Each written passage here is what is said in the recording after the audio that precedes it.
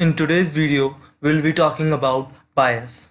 Bias is a constant which helps the model in a way that it can fit best for the given data. ये तो ही इसकी definition. अब आती है इसकी understanding. Actually, lots of people have same confusion. Even after learning neural networks, उन्हें ये नहीं पता चल पाता कि bias किस लिए यूज़ होता है. तो आज की इस वीडियो में हम बात करेंगे बायस के बारे में. आपको याद होगा सिंपल लीनियर रिग्रेशन और लॉजिस्टिक रिग्रेशन वाली वीडियोस में हमने इक्वेशन ऑफ लाइन की बात की थी जिसमें हमें beta not and beta one find करना था. ना सपोज न्यूरल नेटवर्क से भी एक बेस्ट फिट लाइन ड्रॉ करनी है. क्या होगा अगर हम y equals to M x line of equation लें और सीधे शब्दों में कहूँ कि रेस्ट्रिक्ट कर दूँ कि जो बेस्ट फिट लाइन ड्रॉ करनी है वो ओरिजिन से पास होगी.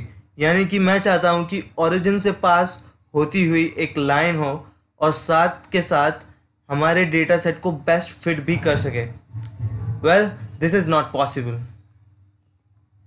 इसलिए हमें लाइन पर से ये रेस्ट्रिक्शन हटानी पड़ेगी कि वो ओरिजिन से पास होनी चाहिए. अपनी लाइन की इक्वेशन में एक कांस्टेंट ऐड करेंगे b जो उसे फ्रीडम देगी कि लाइन कहीं पर भी बने, बस हमारे डेटा सेट को बेस्ट फिट करनी चाहिए.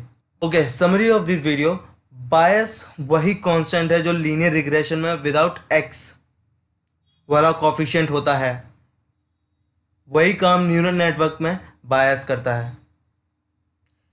इसका एक और यूज़ है जो मैं आपको अगली वीडियो में बताऊंगा क्योंकि वो उससे रिलेटेड है. नेक्स्ट वीडियो में we will be talking about activation function. I hope आपको आज का टॉपिक समझ आया होगा, लेकिन ये मुझे कैसे पता चलेगा? उसके लिए hit the like button, press subscribe button if you are new to this channel, and help me by sharing this video with friends and family. Thanks for watching.